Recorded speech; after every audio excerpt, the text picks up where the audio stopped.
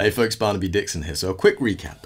Last episode I looked into the possibility of 3D scanning my most iconic character, DABCHICK, because the plastic is degrading. By the end of the episode I was able to assemble a 3D model of DABCHICK in Blender. In this episode I'm keen to look into the possibility of 3D printing him so that we can take him out of the digital realm and back into the real world where he can snort his strange substances, scoff his mushrooms and stare at cat buttholes. All very worthwhile pursuits. So as I mentioned last time, I have used 3D printing before, but this was for much larger scale puppets. And in this instance, we mostly printed the interior and the mechanisms. The surface details were made using a paper-like material called Tyvek. This had some really nice translucent properties too, so we were able to light the puppets from within. But the main reason for using Tyvek was to keep the weight of the puppets down. Now, these weight concerns aren't really relevant to DABCHICK given his small scale, but what I would like to do is print the surface and the mechanisms and, well, as much of him as possible, actually. The problem is, the 3D printers I've used in the past, well, they're good for printing large-scale things. They're not so good for printing smaller-scale things and finer details specifically. So I looked into a different type of 3D printing that uses resin and is able to get those finer details. So after a little bit of research, it was clear that resin printers have been capable of getting the detail required for a project like this for a number of years. So I was able to look at things that weren't necessarily cutting edge, but were more reliable and tried and tested. I much prefer those things. They're also cheaper too. On that note, my budget wasn't so big, so I was able to find something in the second-hand market that was listed as used, but perfectly functional.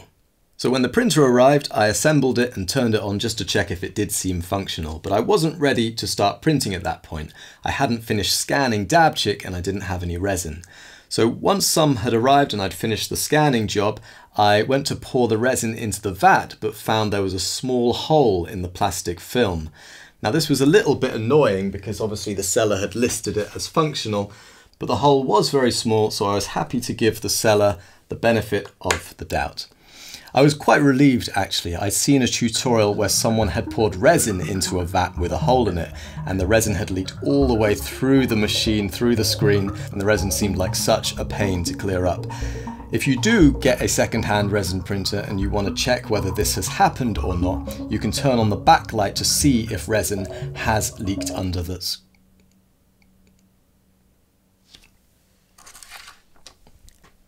Okay, this seems like my cue. If you're watching, you know who you are. You effed up the printer, cleaned up the outside so it appeared functional, listed it as such, and sold it to a fellow countryman, a simple man whose only aim is to bring joy to the world by playing with his toys. And now the return window is closed and you think you're home free, don't you? Listen, we have a whole army of basement-dwelling incels who would be very interested to know why the restoration of their avian overlord is taking so long. Since your home address is on the packaging, I would only need to move my foot an inch or two and they'd know exactly where to send their concerns now, wouldn't they? So here's what I need you to do.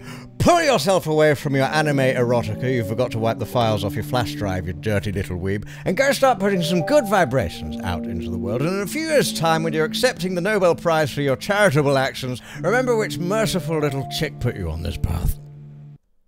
And then send us a refund, you little cunt.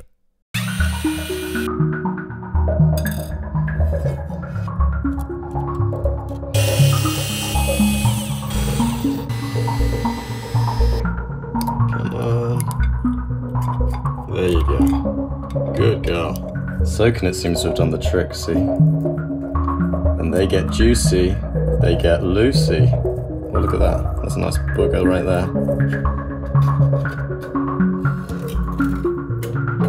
So ideally, this will start turning in this. Yes! Okay. Okay, give me the little fella. Come on, little fella. There he is! Do your little dance. There you go. So after a few days of disassembling, cleaning, and then reassembling, the 3D printer was finally ready to print, and the results were awful. Let's take a look at you. Oh dear. Well, you got part way there, I suppose. I just couldn't seem to get a good result. Sometimes the object would print with a whole bunch of splits in it, and sometimes the resin would stick to the bottom of the vat and you'd end up with this kind of pancake-style DABCHICK head. So I think the problem in both cases was adhesion. DABCHICK's pancake head was a result of it sticking too firmly to the plastic film and the layer wasn't able to be lifted up. And in the other cases where you get those splits, I think that's because the resin isn't sticking together, so you get those divisions there. Now, I was able to come up with a solution that did work, and that was by really bumping up the exterior supports on the object. Now, if you have some experience with 3D printing, this is going to look utterly ridiculous, but it did the job. But it only did the job once. Every other print that I've done subsequently has also failed, so I still have a fair bit to learn. Anyway, here are some beauty shots of that one print that kind of worked.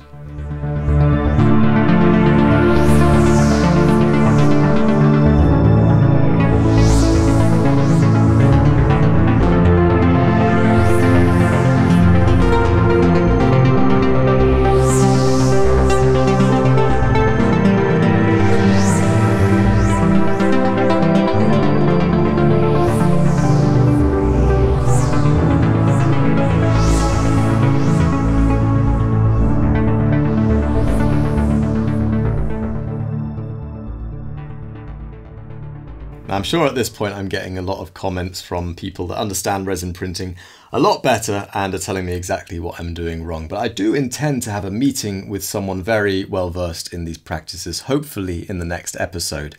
I do want to give a brief explanation as to how resin printing works, because it's actually not very intuitive.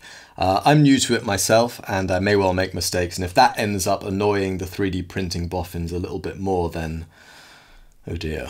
So in a resin printer, the resin is hardened or cured using UV light. So to demonstrate this, I have an obscenely powerful UV laser, and I'm going to show you what it does to the resin. So I'm just going over the surface of the resin with the laser here, trying to keep my hands steady. Okay, so this is an artistic interpretation of the quality of my prints so far. Ordinarily, the container from the last video is placed on this screen here. Now this screen here produces UV light and is able to expose the resin from beneath. That resin then sticks to this top plate that lifts up, lowers down again, exposing the next layer, and layer by layer, the object is built up.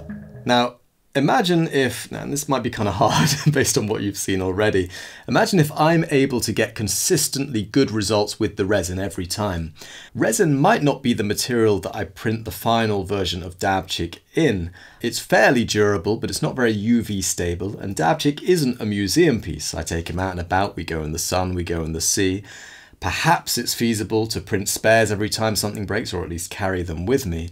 But if there was some version that could be printed that is a bit more resilient to DABCHICK's lifestyle, then that would be preferable. Bear in mind too that I'm not just rebuilding DABCHICK here, I'm kind of rethinking my process entirely, and new decisions will be made along the way, I'm sure.